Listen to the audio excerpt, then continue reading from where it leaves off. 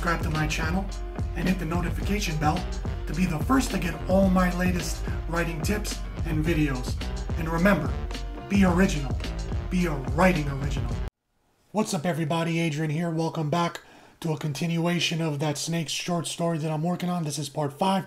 I actually finished the entire story. And now I'm just going back to do some corrections, cut it down, to do like a start on my official first draft. And then, so where we picked off last time was Gabe and Will, best friends in the forest. They went to bury a kitten that just got eaten by a snake, and they met Marvin. Marvin shows up, and you find out that actually Marvin and Gabe, they became friends all of a sudden instead of sworn enemies. And you're going to find out why they're all of a sudden friends and why Gabe asked Marvin to meet them in the forest and basically to do an initiation. And in the meanwhile, Will came across a little garter snake, 2-inch garter snake, and he freaked out. And then Marvin has an idea of the initiation that he wants Gabe to do, and it involves the garter snake. So he told in the last video, Marvin said to Gabe, hold him down, meaning to Will, hold Will down. And I, came up with the initiation, and then Gabe's like, so what do you want me to do? So Marvin's going to tell him right now, so now let's continue. And in this video, we're actually going to finish off with 1/3 of the movie, of the story, okay? So here we go. So Marvin says, shove the snake into Will's mouth. That's his initiation. So Will, when he hears this, in parentheticals I wrote freaks, but I should have wrote a better adjective. But so he when he hears this, he goes crazy. So he starts screaming Gabe, please, no! And then Marvin's like, you want a spot at the popular table? So see, now we have a motive, a reason for this to happen, not just because, oh, I want some action. And this helps with character development. And then you'll find out later, well, what spot about this table? What popular table? What's going on here? So Will says, don't listen to him, Gabe. He's not really your friend. Marvin says, if you do this, I'll even invite you to the massive house party tonight. And Will's like, it's a lie. He's only using you as a punching bag and for him and his buddies to laugh at you. And Marvin's like, I've even introduced you to the head cheerleader. So see, it's like a back and forth battle now between what's Gabe gonna do? Is he gonna listen to his best friend Will? Or is he gonna listen to this bully Marvin that's probably using it? Maybe not. But, he wants to be part of that cool crowd. So, let's continue to the next page. Alright, so now Gabe says, I'm sorry, Will. He makes his decision. What's he going to do? Is he going to listen to Marvin? Or is he going to listen to his friend Will? So Gabe's like, I'm sorry, Will. But you have to face your fears just like I did. Oh, no. So Will closes his eyes and slams his mouth shut. Marvin holds his nose. Finally, Will, forced to take a breath, opens his mouth. Gabe slips the snake in. Will's eyes bulge out of his head. He screams, echoes through the whole forest. Cats become frightened. He passes out, body limp in Marvin's arms. Marvin lets go. Will drops to the ground, unconscious. Gabe instantly shows shame on his face, and the snake escapes from Will's mouth, slithers away. So now, Gabe instantly, so in parenthetical, shameful, but I'll probably cut that out. So Gabe says, he says to Marvin, there, you happy? So did I pass? Okay. So Marvin says, yeah, with flying colors. So Gabe asks, so what time is the house party tonight? Since he did what Marvin wanted him to do. So Marvin, in parentheticals, chuckles. So, Marvin says, there is no house party. I just wanted to see if you would actually do it. Ah, man. So Will was right. Yeah, it was supposed to be there is no house party. So that's a mistake. So there is no house party. So Will was right. He was just using them. It was a lie. And, man, like, Gabe feels really bad. So Gabe is left stunned.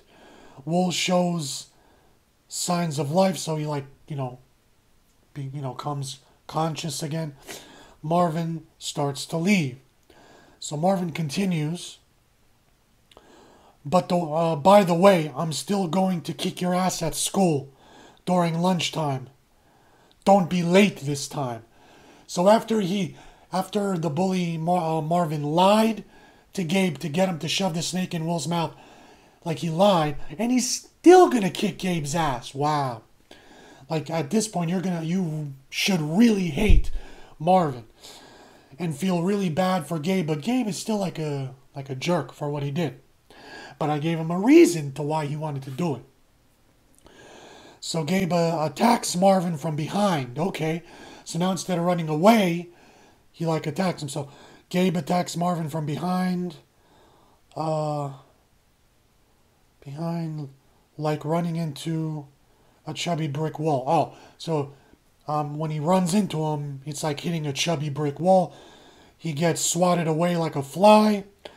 Marvin goes in for the kill. Suddenly, Toby the cat, which I mentioned in that previous video, like Toby the cat is a cat that is Gabe's favorite cat, and when he showed up for the first time in the last episode, they gave each other like a big hug, and it was rubbing against Gabe's leg, and so he's really close to this cat. So this cat sees that Gabe is getting attacked. So this cat, Toby, comes to the rescue and claws Marvin's leg. Marvin's taken by surprise. He field goal kicks the cat across the forest,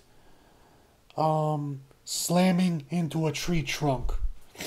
So he kicks the cat across the forest and it slams into a tree. Gabe freaks, grabs the small shovel that that Will was using to dig the hole for the kitten. So he grabs the shovel and slices Marvin across the face. Draws first blood. Uh-oh. So now if he didn't hate Marvin, he kicked the cat across, into a tree. And now Gabe is, cut Marvin with a shovel. So now it's getting interesting. Let's continue. So after Gabe hit Marvin with a shovel, cutting him across the face, we pick it up from there. So Marvin, he's stunned. Marvin attacks Gabe, beats him into a bloody pulp, and snaps his arm like a twig. Now I did that quick because you don't have to drag it out and show every punch and choreographed move. You just say what basically happens, because Marvin is such a gigantic, fat linebacker that there's, a one-sided beatdown, basically. I could even write that, a one-sided beatdown. And he snaps his arm like a twig. Luckily, Marvin gets winded and stops the massacre. He leaves. Will is awake, blank look on his face, staring into space, traumatized. Gabe spits out blood as he comes to. He struggles up, arm hanging from his socket, so it's a pretty bad break. Gabe says, I guess I deserve that. I think my arm's broken. Or he could just say my arm's broken. Are you hurt? Asking Will. So Will doesn't respond, keeps staring off into space. So clearly something is severely wrong with Will mentally now. Gabe continues, says, come on, let's go home. Gabe limps away. Will is in his own world. Gabe yanks him by the shirt. Will zombie walks after. So now we cut to later when they arrive home. So both arrive at the house. You know, the grandpa's house. So they arrive at the house. They look like they have returned from war. Gabe notices the front door cracked open. So it's not locked, it's open. They enter the living room. Gabe calls out to Grandpa Jack, no answer. Will stands around like a wallflower. Gabe goes upstairs and checks in Grandpa's room. Empty. He notices a handful of pill bottles standing on his nightstand. Remember, because he had to take medicine for his, heart condition. Will shuffles into... So now we go to Will, and Will shuffles into the open den. He instantly halts. He is unfazed by what he sees. Same blank expression. Gabe returns and pokes his head into the den. He sees Grandpa Jack laying down on the sofa with a large snake wrapped tightly around his throat. He goes in and out of consciousness. Gabe's face spasms in shock. He springs into action. Will doesn't move a muscle. So wow, that's why the door was open. That's why Grandpa Jack wasn't making any noise. And apparently it was all the medicine he probably took. Because earlier in the, movie, I explained how he mistakes the dosage. Sometimes he overtook it and it makes him pass out or super groggy. So I already set that up. So this makes sense if you remember that. So he's being choked out. He's the life is being choked out of him. So let's continue with the page. So let's finish off the first half of the story with this final page, and then we'll continue the second half of the story in the next episode. As Grandpa Jack is being choked out by a gigantic snake, Gabe panicked. What are you just standing there for? Help me! He's yelling this to Will. Will frozen like a statue. Gabe, with his one good arm, tries ripping the snake off. The snake tightens his grip. Grandpa Jack's eyes roll in the back of his head. Gabe gives it all he's got and pries the snake off, throws it into the corner.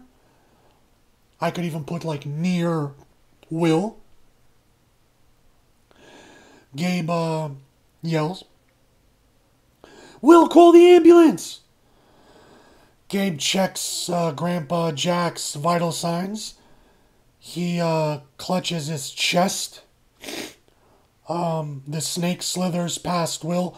Zero reaction. So now Will doesn't even flinch when he sees a gigantic snake. He freaked out from a teeny tiny 2-inch snake. But now he's has PTSD or something. So Gabe says, "He's having a heart attack. I can't do CPR with one arm. Help me. Help me get him on the floor. Will, help." So Will doesn't move. Gabe pumps his chest with one arm, but is failing. He tries pulling Grandpa Jack off the bed, but can't. And then, that's where we're going to leave it off. Because I basically stop it there on purpose to let the reader or the audience not know what happens. So I'll let you know later in the movie, someone will bring it up and mention what happens if Grandpa Jack lives or dies. But you don't know right now if he lives or dies. I left it on a cliffhanger. So you're going to have to tune in next episode to see what happens whenever they bring it up. So that's 1/3 of the story finished. I hope you guys enjoyed it so far. Next episode we'll pick up with part 2. You'll meet some more characters. You'll find out what happened to Grandpa Jack if he lived or died. So I hope you enjoyed it so far. Please like and subscribe this video. help me grow my channel. I want to get to 100 subscribers very soon because Halloween is coming up. And I'm going to have like a gigantic like live stream, Halloween, 100 subscriber party, stuff like that. So please guys, subscribe to my channel, hit the notification bell. Until next time, thank you so very much. Thanks everyone for watching. Please like, share this video, hit me up on Facebook and Twitter, comment down below. Please subscribe and hit the notification bell. And also don't forget to check out my other videos. And until next time, remember my motto, where story comes first.